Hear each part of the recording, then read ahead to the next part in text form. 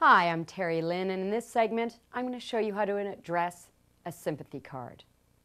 Now, the first thing, or first rule of thumb, is just to be genuine, sincere, and honest, and write what you feel.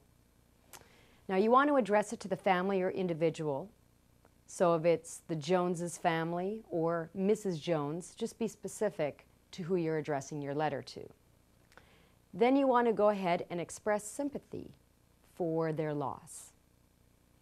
And you might want to offer some support and assistance. Let them know that you're there if it's just you're a phone call away, or that you'd love to sit down and go for coffee with them anytime they might want to chat, and that you're there for them. They'll really appreciate that.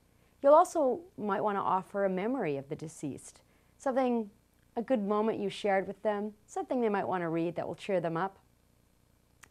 Also, if you have made a charitable donation in the deceased's name, let them know that. They'll really appreciate that.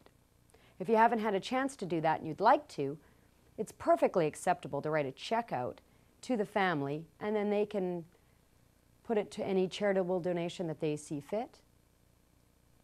So those are just a few ways that you want to address a sympathy card. But again, just speak from the heart. Write as little or as much as you feel necessary. But a little does go a long way. They'll just appreciate the thought that you put into writing out this card.